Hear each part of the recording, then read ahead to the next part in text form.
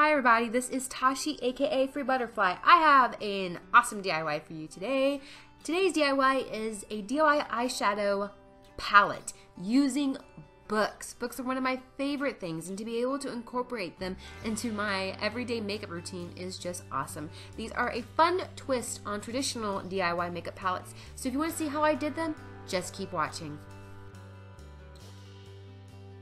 What you will need for this DIY is books. You can get them from the consignment store, thrift stores, or if you have some in your collection you just haven't known what to do with, you can use those. An Exto Knife, careful it's sharp, a pencil, an old paintbrush, Podge, and I have two different ones. I have the gloss and the matte. Magnets. I really like this particular brand of magnets. No, I'm not sponsored by them, but I just really wanted to show you guys the ones that I personally use. They do say they have a strength of 1 to 2, but I kind of feel it's a little bit stronger than that. And then a ruler. So before beginning, make sure to go through your books and see if there's any writing or anything you do not want in the actual palette. This one did have some writing because I bought it at a consignment store. So I'm going to adhere that page to the front cover of the book. I'm going to be using the matte Podge for it.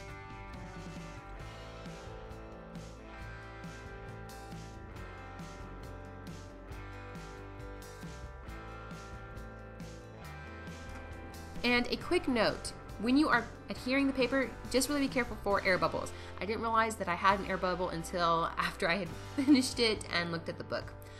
Now for me personally, I like my palettes to have the feel of an actual book, so I like to keep 1 or 2 pages loose. You don't have to do that. If you do not, you can bind all of them together with the Mod Podge. What I'm going to do is I'm going to take it and put the Mod Podge around the entire book, just the edges as you can see. Make sure to get the Mod Podge on the paper as well as the back of the book, because all of that needs to be combined together. I'm doing a pretty thick but even coat. My Mod Podge dries between 15 to 20 minutes, and for this book I'm going to do 3 very thick coats. If you make a mess, just get a napkin and clean it up before it dries. I put some books on top of it to put pressure so that it can dry. Now as you can see, this part has already dried. Not completely, there's still a little bit of white, but it has dried mostly, so I'm going to put another coat on. And this is a great opportunity to see if you missed anything, if there's any cracks, or some of the pages are not adhered correctly.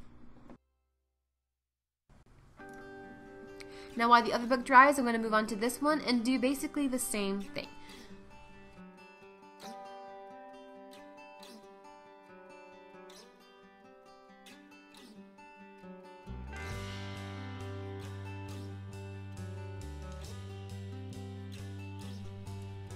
So the first coat has dried, and I did notice that there were a few pages that were not adhered correctly. So this is a great opportunity to go back through it, add some more glue, as well as consistent pressure so that those pages are all adhered correctly and they're bound uniformly.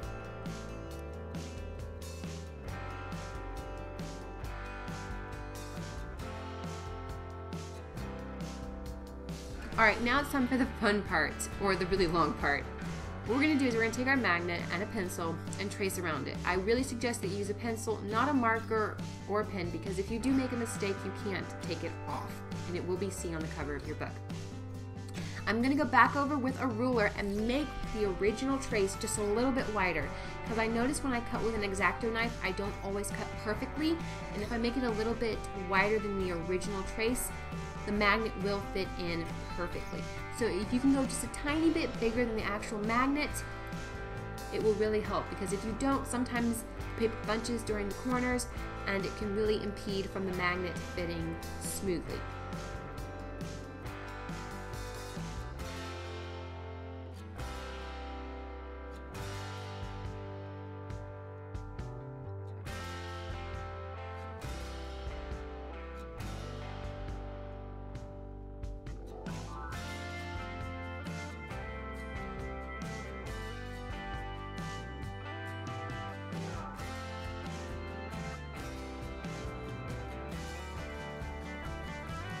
Now, we're done. The edges don't look very pretty, but don't worry about that. We're going to fix it right now.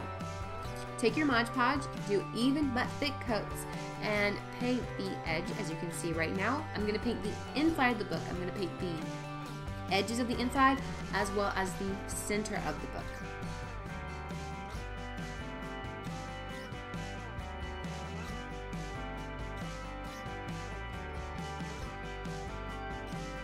Now when you're done with the Mod Podge, what you're going to do is you're going to take one of the title pages and put it on top. Don't press it down, just put it on the top of the edges. I'm going to close the book and press firmly on the outside so that it's adhered correctly.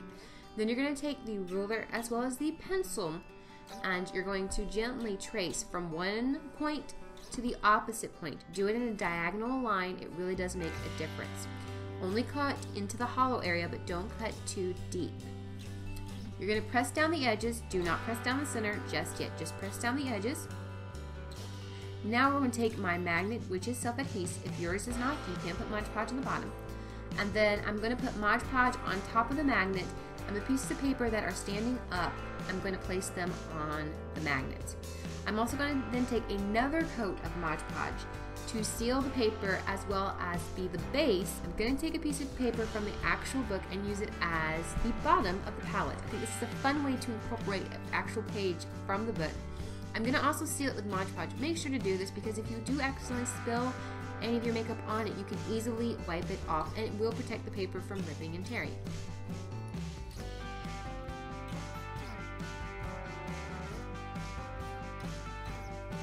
Now onto the second book. This book is a little bit different just because it's going to require 2 sheets of magnets. I'm going to do the same thing. I'm going to make sure to go a little bit wider than actual magnets in height as well as width. So that, like I said before, when I use my Exto Knife, I know I'm not 100% precise. I've gotten rid of all the paper, that they can fit in smoothly and evenly, and that the magnets themselves will not bubble. Now for this book, I went in about 1/2 to 3/4 of an inch deep. I felt that was sufficient for the size of the book as well as to give me the look that I wanted and to hold all of the eyeshadows and blushes without them touching the top. As you can see, we are done. I'm going to make sure that my magnets fit correctly because I was having a little bit of issue with the edges, as you can see when I pointed to them. Now, I'm going to do something a little bit different with this book. I had some pages from another book I turned into an eyeshadow palette that I kept. I really, really like them. You can use magazines, you can use whatever you want. You don't even have to do this, but I really like it. I feel like it's really personalized. I set them up the way that I wanted, and then I'm going to take the Mod Podge and just paint all around the edges and the border. Do not paint the center of the book. We're not ready for that just yet. I cut down the pictures to the exact sizes that I wanted, so I made sure that there was no overlap because I didn't want that. And then I'm going to do basically what I did with the other book. Making sure to put pressure on the edges but not the center.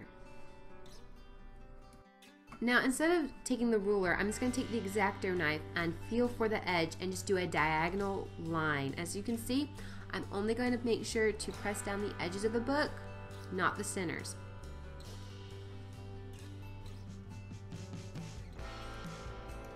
Then I'm going to put the magnets down. You could do this step before, but I just didn't.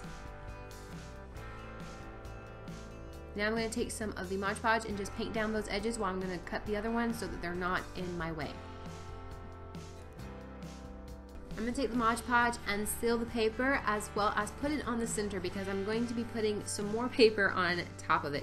For this, I don't really feel like you have to let it dry in between. You can just work at this at once.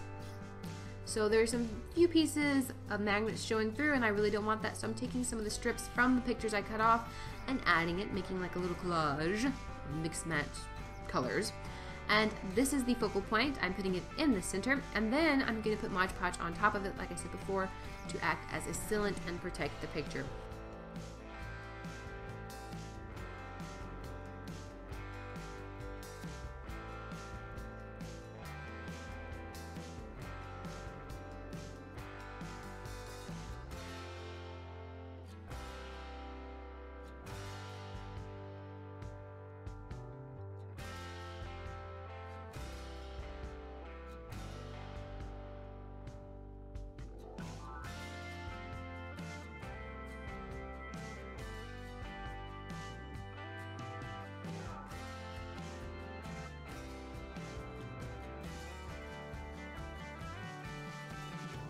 And that is all there is to it. Thank you guys again so much for watching. If you make this, definitely make sure to let me know down in the comments. And if you want to see more DIYs, hit that subscribe button. Don't forget to like and share. I'll talk to you guys later. Remember, God loves you and God bless. Bye!